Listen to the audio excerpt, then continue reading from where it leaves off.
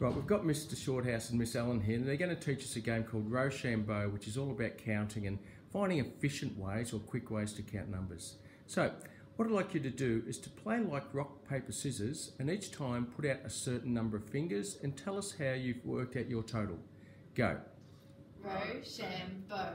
What have you got? So I've got 2 fingers out, and I know Mr. Shorthouse has 2 fingers, and that's 4. So you got your doubles. Try again.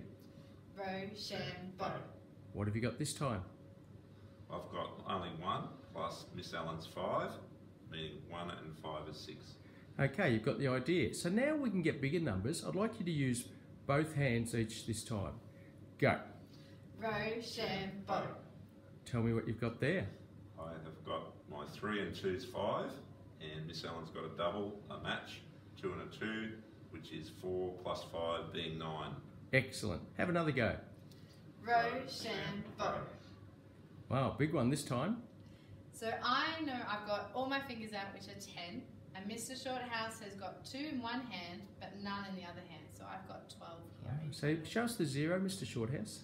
0. Excellent. Okay, this time, instead of just doing your fists and telling me what total you've got, I'd like you to aim for a number.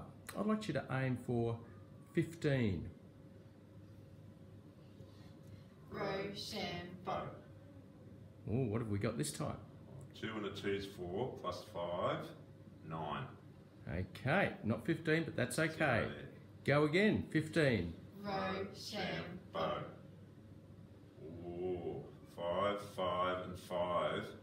How about that? And you didn't know what the other was going to do. Let's have one last go, and I'd like you to aim for 17.